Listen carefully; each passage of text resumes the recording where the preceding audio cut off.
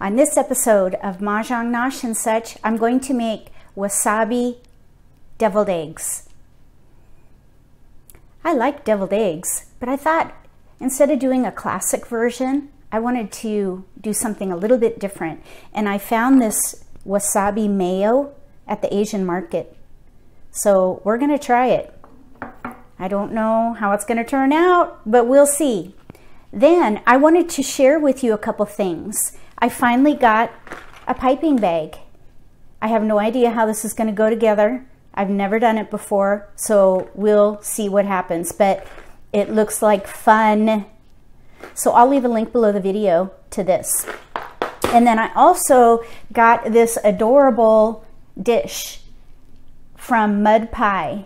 And I've seen it before in gift shops and such, and I've always wanted to get it, but I never did. And finally I decided I'm going to get one because I just think it's so cute. Look at that. And I think that you can use this for things other than deviled eggs. I mean, you could put like some butter lettuce in here and put muffins in there. You could put other sorts of one-biters. I don't know, but I'm planning on using this in more ways than just for deviled eggs. So I wanted to share that with you too. So let's get to these deviled eggs. What I have is 6 eggs for the actual dish. And then I have 2 extras because I like extra yolk. And then I have 1/3 cup of the wasabi mayonnaise. I have 2 teaspoons of rice wine vinegar. Then I have 1/2 teaspoon of soy sauce. And then I have here some finely sliced chives for garnish. And that's it. So here we go. I'm just going to cut these in half. And the good ones I'll put on the dish. Ooh, they turned out perfect. You know sometimes how when you make these, they turn green? I think I finally learned, just by searching on the internet, how to make the best boiled eggs. And basically, what you do is you put your eggs in the water and then you bring it to a boil. Once it's at a rolling boil, you put a lid on it and turn the heat to simmer for 12 minutes. And then you put it in an ice bath for about an hour. And that's it.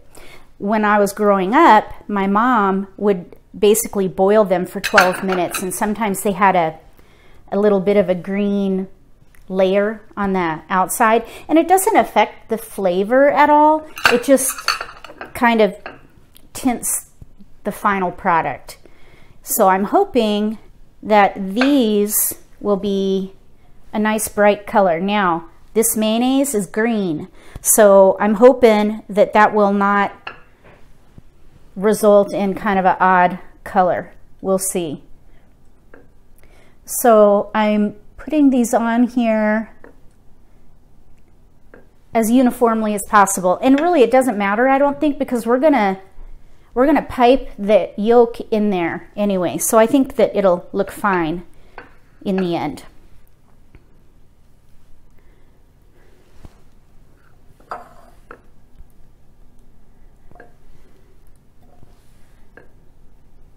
These all turned out really good. I just had one that was kind of wonky. When I put it in the water, it cracked. And anytime you have one that cracks, the white kind of seeps out and you get a really funky shape.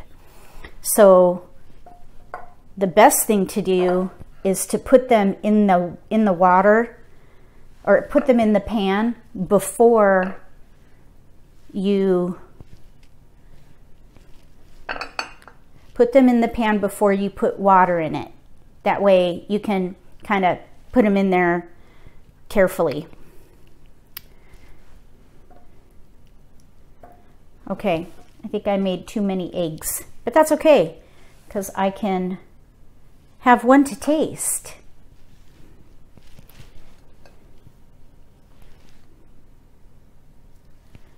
Just one though, because I'm dieting again. I'm trying to lose, well, 20 pounds. But I already lost almost 10 pounds. So this particular bite that I'm going to have is a cheat. So I'm only going to have one little tiny bite just to see how the flavor is. And then maybe if it doesn't affect my progress in the morning, if I have a 1 pound gain because of a bite of a deviled egg with mayonnaise in it, then I probably will have just my family eat these eggs and I will not partake. But if it doesn't affect my weight, I might actually eat these. We'll see. On this particular diet, I'm on the HCG protocol. You can look that up if you're interested. Go to Best Choice Changes. That's where I get my HCG. So anyway, oh, this one was slightly green, but it'll be okay. So anyway, you're not allowed to have all these, you know, the fat, the mayo. The egg is fine. It's the mayo. That's not good. So we'll see. Okay, so I'm gonna just set that aside, and then we're gonna just use a fork to mash up the egg. And I want it to be as fine as possible because I want it to be pretty. You know, if it's all lumpy, that might not look so good. So I'm gonna just mush it up pretty good.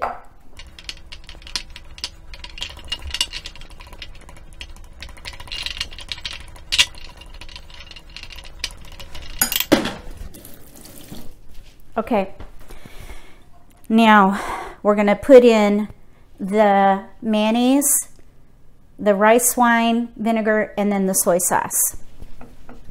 Maybe I'll just do the soy sauce first.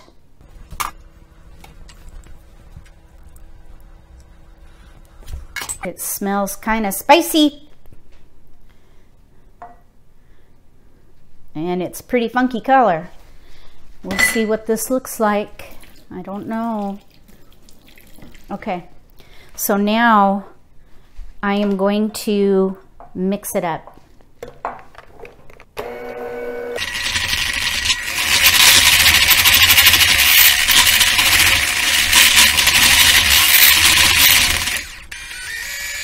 That's not bad. It's yellow. There's a little tinge of green, but I don't think it'll be too noticeable. Okay, this is the wasabi I got. Wasabi mayo. Dynasty brand. Okay, now let's get this out.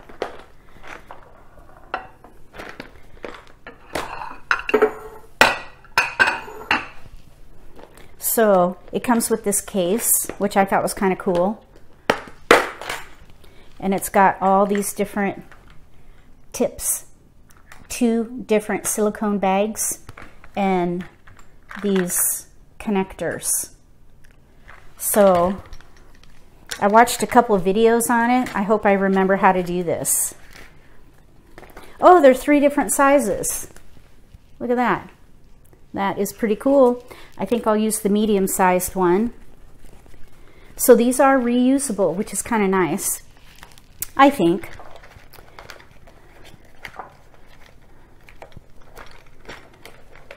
Okay, now, which one of these do I use? I have no idea. I've never done this before. I'm thinking that maybe I should do like this one. I think.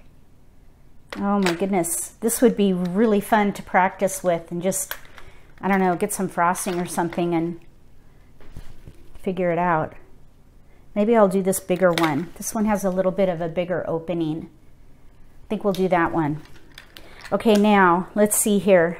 I think these are for when you do different colors. So I don't think we're going to need that. I'm going to just leave that in there. Okay, then what you do is you stick this in the bag, push it on down there, like that. And then you're going to put that in there. And then we're going to scoop out the filling into this bag.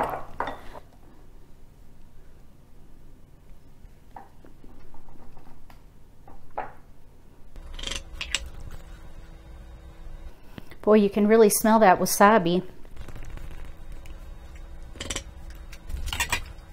Okay, now we're going to lift this up and squeeze it down.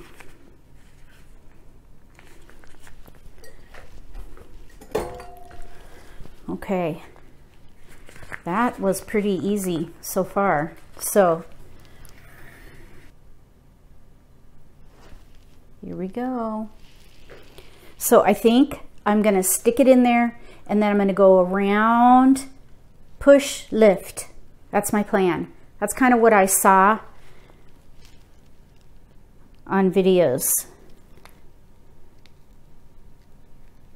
Push and lift. I think this is going to have to come with practice, but it looks pretty good. Oh, okay, here we go.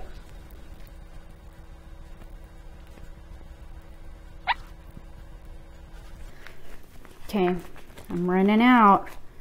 Golly, maybe I should have done more eggs.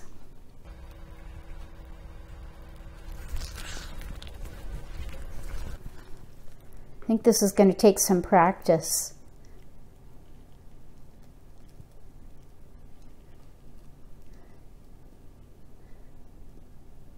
Okay, that one's not so pretty. All right, now they look pretty good, but I think this is going to take some practice.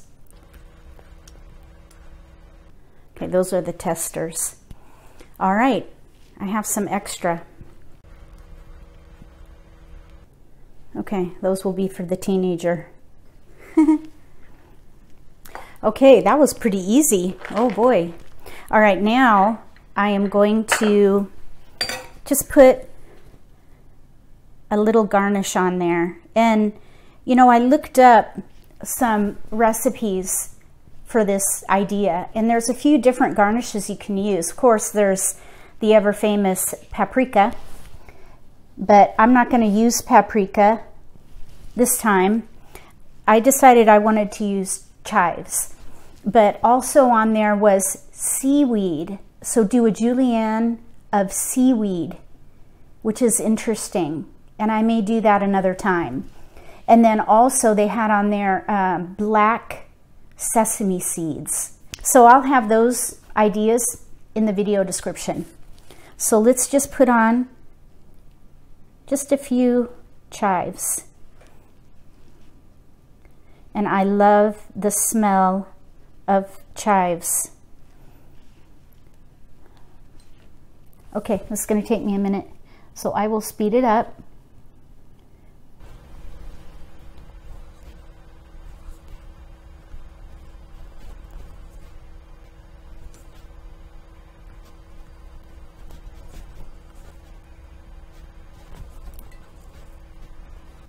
Cute. Okay.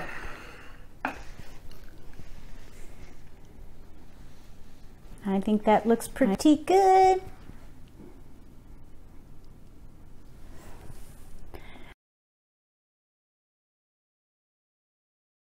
All right, so here we go, in for a taste. Just a little teeny bite though, because I do not want to wreck this diet. It is really hard to do, and I don't want to ruin it. So my Mahjong Nosh and Such cooking, I'm only going to have a little teeny taste from now on, at least until I'm done with the diet. So here we go. I'm going to take a little sniff. You can definitely smell that wasabi. Okay, I'm going to taste it now. You know what, I want to have a little bit of chive on there. There we go.